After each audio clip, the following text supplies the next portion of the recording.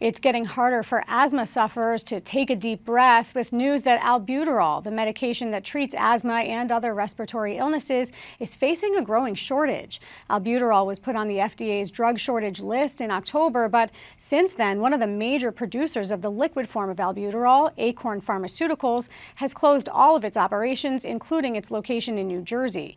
Acorn, filing for Chapter 7 bankruptcy, leaves only one domestic producer of albuterol left, Nephron Pharmaceuticals in South Carolina. Senior correspondent Brenda Flanagan takes a look at what the albuterol shortage means for hospitals and people who depend on the life-saving drug. For asthma and allergy patients who sneeze and struggle for breath, the drug albuterol quickly opens airways and eases the tightness in their chest. But a critical nationwide shortage of liquid albuterol, the type used in nebulizers, now threatens to leave some people gasping for help, especially older folks who use liquid albuterol because it's cheaper than inhalers and covered by Medicare. I've had some of my patients start to complain in the office that they're waiting, that the pharmacies don't have the medication or they have to wait for it.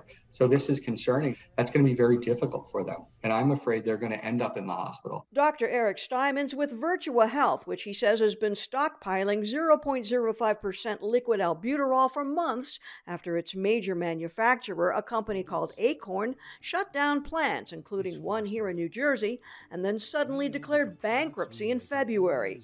Some hospitals and patients so far have managed by combining and compounding smaller package doses of liquid albuterol. At this point, we no longer have large bottles of the albuterol. So what we're doing is we're taking the albuterol, and when we need to do something called a continuous nebulized treatment, where you need to use multiple vials, we've been using the small ones and trying to use that to help our patients. The FDA put liquid albuterol on its drug shortage list back in October, but that's when demand for the drug increased with the so-called triple-demic surge, says Summit Health's Laura Balsamini. There was a severe and prolonged surge in both adult and pediatric respiratory illnesses this past winter that has left supplies of these medications at low levels or on intermittent backorder. Balsamini says Summit created a chart listing other medications like levalbuterol that doctors could substitute. Each patient is being assessed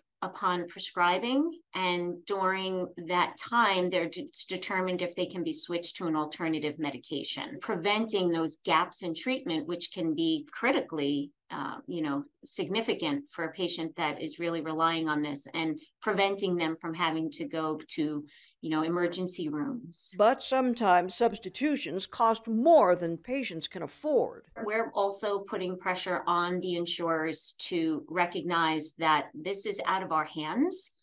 We should not be penalizing patients just because there's a shortage of one agent, but now we have an alternative that if they refuse to cover, that's not acceptable. Acorn, which had a plant in Parsippany, laid off all its workers. The FDA's pushing a drug company called Nephron to ramp up liquid albuterol production, but the VA just recalled Nephron's albuterol inhalers because of manufacturing deficiencies cited by the FDA. With so many kinks in the supply chains, doctors worry about allergy season approaching. This is where our asthmatics and our COPDers get sick because it's beautiful outside, the pollen's coming down. Doctors advise patients to get their allergies under control using long-term meds instead of relying on fast-acting rescue drugs like liquid albuterol before the pollen flies. I'm Brenda Flanagan, NJ Spotlight News.